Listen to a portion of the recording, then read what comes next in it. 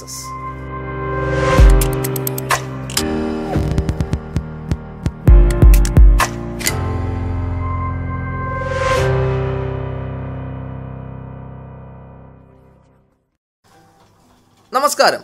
Welcome to behind success. ഇന്ന് ഞങ്ങൾ നിങ്ങളുമായിട്ട് ഡിസ്കസ് ചെയ്യാൻ പോകുന്നത് നമ്മുടെ റെയിൽവേ നോട്ടിഫൈ ചെയ്തിട്ടുള്ള ജൂനിയർ എഞ്ചിനീയർ എക്സാമിനെ കുറിച്ചാണ്. ഇതിൻ്റെ ഡീറ്റെയിൽഡ് നോട്ടിഫിക്കേഷനിലേക്ക് കടക്കുന്നതിന് മുമ്പ് ഞങ്ങൾക്ക് നിങ്ങളോട് ചെറിയൊരു അഭ്യർത്ഥനയുണ്ട്. ഇതുവരെ ഞങ്ങളെ ചാനൽ സബ്സ്ക്രൈബ് ചെയ്യാത്തവർ എത്രയും പെട്ടെന്ന് സബ്സ്ക്രൈബ് ചെയ്യുക. കൂടെ തന്നെ അതിൻ്റെ അടുത്തുള്ള ബെൽ ബട്ടണും കൂടെ ഒന്ന് അമർത്തുക.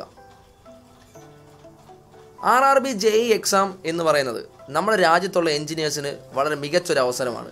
ഡിപ്ലോമക്കാർക്കും അതേപോലെ ബിടെക് എഞ്ചിനീയറിംഗ് ഡിഗ്രി ഉള്ള ആൾക്കാർക്കും ഒരുപോലെ എഴുതാൻ പറ്റുന്നൊരു എക്സാമാണ് RRB ജൂനിയർ എഞ്ചിനീയർ എന്ന് പറയുന്നത്. ഇതിനു മുന്നേ 2015 അവസാനമായിട്ട് ജൂനിയർ എഞ്ചിനീയർ എക്സാം നടന്നത്. അന്ന് നടന്നതിനെക്കാട്ടിലും എക്സാമിൻ്റെ പാറ്റേൺ ഇപ്പോൾ ഒരുപാട് മാറിയിട്ടുണ്ട്. കുറച്ച് നാളുകൾക്ക് മുമ്പ് റെയിൽവേ നടത്തിയ ALP ടെക്നീഷ്യൻ പോസ്റ്റിൻ്റെ അതേ ഒരു എക്സാം പാറ്റേൺ തന്നെയായിരിക്കും RRB ജൂനിയർ എഞ്ചിനീയറിന് വേണ്ടിയും നടത്താൻ പോകുന്നത്. നമുക്കിതിൻ്റെ ഡീറ്റെയിൽഡ് നോട്ടിഫിക്കേഷനിലേക്ക് ഒന്ന് പോകാം. RRB ജൂനിയർ എഞ്ചിനീയറിൻ്റെ CEN നമ്പർ എന്ന് പറയുന്നത് 3/2018 ആണ്. Junior engineer information technology, depot material superintendent, chemical metallurgical assistant എന്നീ തസ്തികകളിലേക്കാണ് RRB ഇപ്പോൾ ജൂനിയർ എഞ്ചിനീയർ തസ്തിക വിളിച്ചിട്ടുള്ളത്. RRB JEയുടെ നോട്ടിഫിക്കേഷൻ ഡേറ്റ് എന്ന് പറയുന്നത് 29/12/2018 ആണ്. 2/1/2019 തൊട്ട് നമുക്ക് ഈ എക്സാമിന് വേണ്ടി അപ്ലൈ ചെയ്ത് തുടങ്ങാവുന്നതാണ്. ക്ലോസിംഗ് ഡേറ്റ് എന്ന് പറയുന്നത് 31/1/2019 ആണ്. അതായത് ഓൺലൈൻ അപ്ലൈ ചെയ്യാനുള്ള ലാസ്റ്റ് ഡേറ്റ് എന്ന് പറയുന്നത് 31/1/2019 ആണ്. ചെറിയൊരു ഫീയും കൂടെ RRB ഇതിനു വേണ്ടി ഈടാക്കുന്നുണ്ട്. ഓഫ്ലൈൻ പേയ്മെൻറ്റിനുള്ള ലാസ്റ്റ് ഡേറ്റ് എന്ന് പറയുന്നത് 4/2/2019 ഓൺലൈൻ ഫീ പേയ്മെൻറ്റിന് വേണ്ടിയിട്ടുള്ള ലാസ്റ്റ് ഡേറ്റ് എന്ന് പറയുന്നത് 5/2/2019 ആണ്. ആപ്ലിക്കേഷൻ്റെ ഫൈനൽ സബ്മിഷൻ ഡേറ്റ് എന്ന് പറയുന്നത് 7/2/2019 ആണ്. എക്സാം നടക്കാൻ പോകുന്നത് ഏപ്രിൽ-മെയ് മാസത്തിലായിരിക്കും. ഏപ്രിൽ-മെയ് 2019 ആ ഒരു സമയത്തായിരിക്കും എക്സാം നടക്കാൻ പോകുന്നത് എന്നാണ് റെയിൽവേ നോട്ടിഫിക്കേഷനിൽ പറഞ്ഞിട്ടുള്ളത്. നമുക്ക് RRB നടത്തിയ ALP ടെക്നീഷ്യൻ എക്സാമിനകത്ത് ഫീ പറഞ്ഞിരുന്നതിൻ്റെ കൂട്ട് 500 രൂപയായിരുന്നു ഫീ പറഞ്ഞിരുന്നത്. അതേ 500 രൂപ തന്നെയാണ് ഇവിടെ ജൂനിയർ എഞ്ചിനീയർ പോസ്റ്റിന് വേണ്ടിയും RRB ഈടാക്കാൻ പോകുന്നത്. ഈ 500 രൂപ ഈടാക്കുന്നത് OBCക്കും ജനറൽ കാറ്റഗറിക്കുമായിരിക്കും 500 രൂപ ഈടാക്കുന്നത്. SC/ST-കാർക്ക് 250 രൂപയും ആയിരിക്കും ആപ്ലിക്കേഷൻ ഫീ എന്ന് പറയുന്നത്. നിങ്ങൾ എക്സാം അറ്റൻഡ് ചെയ്ത് കഴിയുമ്പോൾ നിങ്ങളുടെ അക്കൗണ്ടിലേക്ക് OBC കാറ്റഗറി, ജനറൽ കാറ്റഗറിയിൽ അപ്ലൈ ചെയ്ത ആൾക്കാർക്ക് 400 രൂപ റീഫണ്ട് വരും. SC/ST-കാർക്ക് നേരത്തെ പേ ചെയ്ത 250 രൂപ അതേപോലെ തന്നെ നിങ്ങളുടെ അക്കൗണ്ടിലേക്ക് കിട്ടുകയും ചെയ്യുന്നതായിരിക്കും. 18 മുതൽ 33 വയസ്സ് വരെയുള്ള ആൾക്കാർക്ക് ഈ എക്സാമിന് വേണ്ടി ജൂനിയർ എഞ്ചിനീയർ എക്സാമിന് വേണ്ടി അപ്ലൈ ചെയ്യാവുന്നതാണ്. റിസർവേഷനും റെയിൽവേ അതേപോലെ തന്നെ പറഞ്ഞിട്ടുണ്ട്. ALP ടെക്നീഷ്യൻ എക്സാം നടത്തിയതിൻ്റെ കൂട്ട് തന്നെ 2 സ്റ്റേജസ് ആയിട്ടായിരിക്കും ജൂനിയർ എഞ്ചിനീയർ എക്സാമും നടക്കാൻ പോകുന്നത്. CBT 1ഉം CBT 2ഉം. ഇതിന് അപ്ലൈ ചെയ്യുന്ന ആൾക്കാർ ഒരു കാര്യം ശ്രദ്ധിക്കുക. ഫൈനൽ ഇയർ സ്റ്റുഡൻസിനും റിസൾട്ട് വെയിറ്റ് ചെയ്യുന്ന ആൾക്കാർക്കും ഈ ഒരു എക്സാമിന് വേണ്ടി അപ്ലൈ ചെയ്യാൻ സാധിക്കുന്നതല്ല. ഫൈനൽ ഇയർ സ്റ്റുഡൻസിനും റിസൾട്ട് വെയിറ്റ് ചെയ്യുന്ന ആൾക്കാർക്കും RRB ജൂനിയർ എഞ്ചിനീയർ പോസ്റ്റിലേക്ക് അപ്ലൈ ചെയ്യാൻ സാധിക്കുന്നതാണ്. ഈ ഒരു പോസ്റ്റിൻ്റെ പേ സ്കെയിൽ എന്ന് പറയുന്നത് 35,400 രൂപയായിരിക്കും പേ സ്കെയിൽ എന്ന് പറയുന്നത്. RRB junior engineer പോസ്റ്റിൻ്റെ pay scale എന്ന് പറയുന്നത് 35,400 രൂപയാണ് പേ സ്കെയിൽ എന്ന് പറയുന്നത്. 35,400 റുപ്പീസാണ് പേ സ്കെയിൽ എന്ന് പറയുന്നത്. എക്സാം എഴുതുമ്പോൾ ഒരു കാര്യം നിങ്ങൾ ശ്രദ്ധിക്കുക.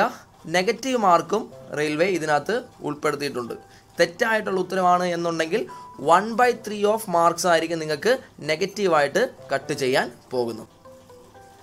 റെയിൽവേ ALP ടെക്നീഷ്യൻ പോസ്റ്റ് നടത്തിയതിൻ്റെ കൂട്ട് തന്നെ 2 സ്റ്റേജുകളായിട്ടായിരിക്കും ജൂനിയർ എഞ്ചിനീയർ എക്സാമും നടത്താൻ പോകുന്നത്. CBT 1ഉം CBT 2 ആയിട്ടും.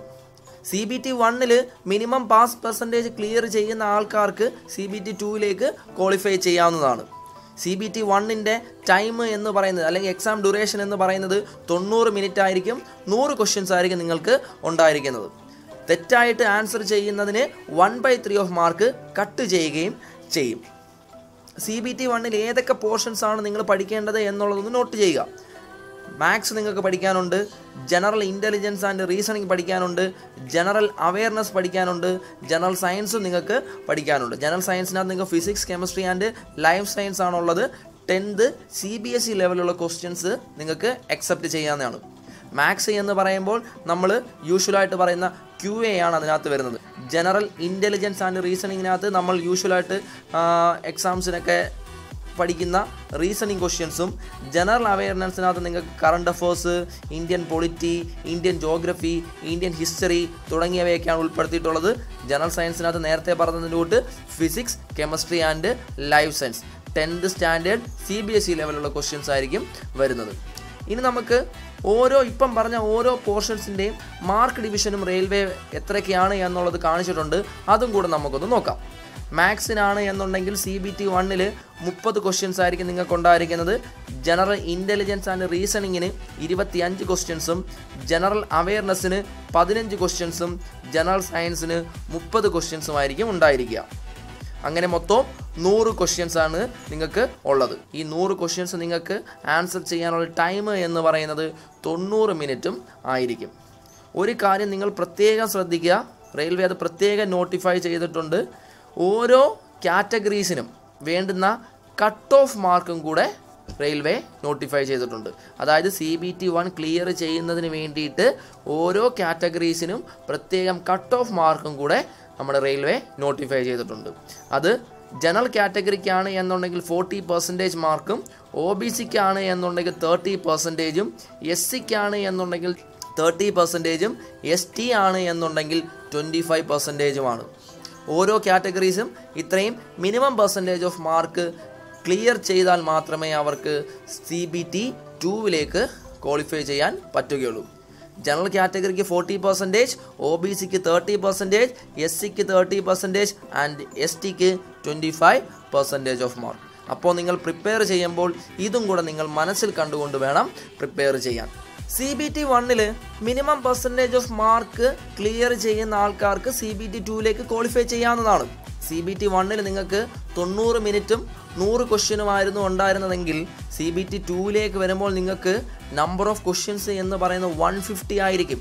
അതേപോലെ നിങ്ങൾക്ക് ഈ 150 ക്വസ്റ്റ്യൻസ് അറ്റൻഡ് ചെയ്യാനുള്ള ടൈം എന്ന് പറയുന്നത് 120 മിനിറ്റ്സും ആയിരിക്കും. CBT 2-ൽ നിങ്ങൾക്ക് 150 ക്വസ്റ്റ്യൻസ് 120 മിനിറ്റ്സിൽ അറ്റൻഡ് ചെയ്യേണ്ടതായിട്ട് വരുന്നതാണ്. CBT 2-ൽ നിങ്ങൾക്ക് പഠിക്കാനുള്ള സിലബസ് എന്ന് പറയുന്നത് ജനറൽ അവെയർനെസ് ഉണ്ട്. ജനറൽ അവെയർനെസ്സിനകത്ത് നിങ്ങൾക്ക് current affairs, Indian geography, Indian history, അതേപോലെ ഇന്ത്യൻ പൊളിറ്റി തുടങ്ങിയ ടോപ്പിക്കുകളാണുള്ളത്. അതിനുശേഷം ഫിസിക്സ്, കെമിസ്ട്രി ഉണ്ട്. ഫിസിക്സ്, കെമിസ്ട്രി നിങ്ങൾക്ക് 10th ലെവൽ CBSE സിലബസിൽ പഠിച്ചാൽ മതി. ഫിസിക്സ്, കെമിസ്ട്രി നിങ്ങൾക്ക് 10th CBSE ലെവലിൽ പഠിച്ചാൽ മതി. അതിനുശേഷം ബേസിക് കമ്പ്യൂട്ടർ ആപ്ലിക്കേഷൻ ഉണ്ട്, basic environment and pollution control ഉണ്ട്. ഇതിന് ശേഷം നിങ്ങൾക്ക് ടെക്നിക്കൽ എബിലിറ്റി എക്സാമും ഉണ്ടായിരിക്കും. ടെക്നിക്കൽ എബിലിറ്റി എക്സാമിനകത്താണ് നിങ്ങൾ ഏത് ട്രേഡാണ് ചൂസ് ചെയ്യുന്നത് ആ ട്രേഡിനനുസരിച്ചുള്ള ക്വസ്റ്റ്യൻസ് ആയിരിക്കും വരുന്നത്. CBT 1-ൻ്റെ കൂട്ട് തന്നെ CBT 2-ൽ നിങ്ങൾക്ക് ഓരോ കാറ്റഗറീസിലും, അതായത് ഓരോ സെക്ഷനിലും എത്ര ക്വസ്റ്റ്യൻസ് ആണ് വരുന്നത് എന്നുള്ളത് റെയിൽവേ നോട്ടിഫൈ ചെയ്തിട്ടുണ്ട്. ജനറൽ അവെയർനെസ്സിനകത്ത് 15 ക്വസ്റ്റ്യൻസും, ഫിസിക്സ് കെമിസ്ട്രിയിൽ 15 ക്വസ്റ്റ്യൻസും, ബേസിക് കമ്പ്യൂട്ടർ ആൻഡ് ആപ്ലിക്കേഷനിൽ 10 ക്വസ്റ്റ്യൻസും, ബേസിക് എൻവയോൺമെൻറ്റ് ആൻഡ് പൊല്യൂഷനിൽ 10 ക്വസ്റ്റ്യൻസും, ടെക്നിക്കൽ എബിലിറ്റീസിൽ നിങ്ങൾക്ക് 100 ക്വസ്റ്റ്യൻസുമായിരിക്കും ഉണ്ടായിരിക്കുക. ഒരിക്കൽ കൂടി പറയാം, ജനറൽ അവെയർനെസ്സിൽ 15 ക്വസ്റ്റ്യൻസും, ഫിസിക്സ് കെമിസ്ട്രിയിൽ 15 ക്വസ്റ്റ്യൻസും, ബേസിക് കമ്പ്യൂട്ടർ ആൻഡ് ആപ്ലിക്കേഷൻസിൽ 10 ക്വസ്റ്റ്യൻസും, ബേസിക് എൻവയോൺമെൻറ്റ് ആൻഡ് പൊല്യൂഷൻ കൺട്രോളിൽ 10 ക്വസ്റ്റ്യൻസും, ടെക്നിക്കൽ എബിലിറ്റീസിൽ 100 ക്വസ്റ്റ്യൻസുമായിരിക്കും ഉണ്ടായിരിക്കുക. അങ്ങനെ മൊത്തം നിങ്ങൾക്ക് 150 ക്വസ്റ്റ്യൻസ് 120 മിനിറ്റിൽ അറ്റൻഡ് ചെയ്യേണ്ടതായിട്ട് വരുന്നതായിരിക്കും. ഒരു കാര്യം നിങ്ങൾ പ്രത്യേകം എടുത്ത് ശ്രദ്ധിക്കുക, സ്റ്റേജ് 2-ൽ നിങ്ങൾക്ക് വിർച്വൽ കാൽക്കുലേറ്റർ പ്രൊവൈഡ് ചെയ്യുന്നതായിരിക്കും. സ്റ്റേജ് 2-ൽ വിർച്വൽ കാൽക്കുലേറ്റർ പ്രൊവൈഡ് ചെയ്യുന്നതായിരിക്കും. അതുകൊണ്ട് ഒരു കാര്യം നിങ്ങൾ നല്ലതുപോലെ മനസ്സിലാക്കിക്കൊള്ളുക, ടെക്നിക്കൽ പാർട്ടിൽ ന്യൂമറിക്കൽ പ്രോബ്ലംസ് വരാനുള്ള സാധ്യത വളരെ കൂടുതലാണ്. റെയിൽവേ നോട്ടിഫൈ ചെയ്തിട്ടുണ്ട്, വിർച്വൽ കാൽക്കുലേറ്റർ പ്രൊവൈഡ് ചെയ്യുന്നതായിരിക്കും സ്റ്റേജ് 2-ന് വേണ്ടി. അതുകൊണ്ട് നിങ്ങൾ നല്ലതുപോലെ മനസ്സിലാക്കിക്കൊള്ളുക, സ്റ്റേജ് 2-ൽ ന്യൂമറിക്കൽ പ്രോബ്ലംസ് വരാനുള്ള സാധ്യത വളരെ കൂടുതലാണ്. അതുകൊണ്ട് നിങ്ങൾ ഇതിനു വേണ്ടി എക്സാമിന് വേണ്ടി പ്രിപ്പയർ ചെയ്യുമ്പോൾ ന്യൂമറിക്കൽ പ്രോബ്ലംസും കൂടെ പ്രിപ്പയർ ചെയ്ത് പോകേണ്ടതാണ് എന്ന് നിങ്ങൾ നല്ലതുപോലെ മനസ്സിലാക്കിക്കൊള്ളുക. സ്റ്റേജ് 1-ൻ്റെ കൂട്ട് തന്നെ സ്റ്റേജ് 2-ലും ക്വാളിഫൈ ചെയ്യേണ്ട മിനിമം പെർസെൻറ്റേജ് ഓഫ് മാർക്കും റെയിൽവേ നോട്ടിഫൈ ചെയ്തിട്ടുണ്ട്. സ്റ്റേജ് 1-ൻ്റെ കൂട്ട് തന്നെ ജനറൽ കാറ്റഗറി 40% മാർക്കും OBCയും SCയും 30% മാർക്കും ST 25% ഓഫ് മാർക്കും സ്കോർ ചെയ്യുകയാണ് എന്നുണ്ടെങ്കിൽ നിങ്ങൾക്ക് CBT 2 ഈസി ആയിട്ട് ക്ലിയർ ചെയ്യാവുന്നതാണ്. ഈ RRB JEE എക്സാം എന്ന് പറയുന്നത് നേരത്തെ പറഞ്ഞതിൻ്റെ കൂട്ട് തന്നെ, ഞാൻ തുടക്കത്തിൽ പറഞ്ഞതിൻ്റെ കൂട്ട് തന്നെ, നമ്മുടെ രാജ്യത്തുള്ള എൻജിനീയേഴ്സിന് വളരെ മികച്ചൊരു അവസരമാണ്. ഏകദേശം 13,500ഓളം വേക്കൻസീസാണ് റെയിൽവേ നോട്ടിഫൈ ചെയ്തിട്ടുള്ളത്. നിങ്ങൾക്ക് RRBയുടെ സൈറ്റുകളിൽ സന്ദർശിച്ച് ഓരോ RRBയിലും ഏതൊക്കെ പോസ്റ്റിൽ എത്രത്തോളം വേക്കൻസീസ് ആണ് ഉള്ളത് എന്ന് നിങ്ങൾക്ക് ചെക്ക് ചെയ്യാവുന്നതാണ്. നിങ്ങളുടെ പ്രിഫറൻസിനനുസരിച്ച് നിങ്ങൾക്ക് ഇഷ്ടപ്പെട്ട RRBയിൽ നിങ്ങൾക്ക് അപ്ലൈ ചെയ്യാവുന്നതാണ്. ഇത് നിങ്ങൾക്ക് വളരെ മികച്ചൊരു അവസരമാണ്. ഏപ്രിൽ മെയ് മാസത്തിൽ തന്നെ ഇതിൻ്റെ എക്സാം ഉണ്ടായിരിക്കും. അതുകൊണ്ട് എല്ലാവരും നല്ലതുപോലെ പ്രിപ്പയർ ചെയ്യുക. CBT 2 പ്രിപ്പയർ ചെയ്യുമ്പോൾ നിങ്ങൾ ഒരു കാര്യം പ്രത്യേകം ശ്രദ്ധിക്കുക, ന്യൂമറിക്കൽ പ്രോബ്ലംസ് വരാനുള്ള സാധ്യത വളരെ കൂടുതലാണ്. കാരണം റെയിൽവേ നോട്ടിഫിക്കേഷനിൽ എടുത്തു പറഞ്ഞിട്ടുണ്ട്, വിർച്വൽ കാൽക്കുലേറ്റർ സ്റ്റേജ് 2-ൽ പ്രൊവൈഡ് ചെയ്യുന്നത് ആയിരിക്കും.